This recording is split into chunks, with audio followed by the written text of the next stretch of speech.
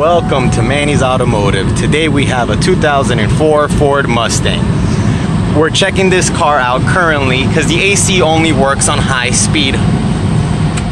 If you put it on any of the lower settings, it doesn't blow at all, which is a clear indication of a bad blower motor resistor.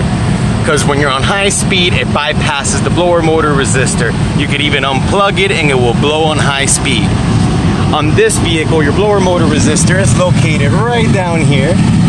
As you can see, it's two 8mm bolts to get to it, and you just unplug it, and as you see, the blower motor is still blowing.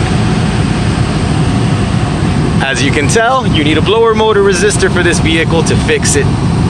If you find this video useful, please like my video and subscribe to my channel, Manny's Automotive.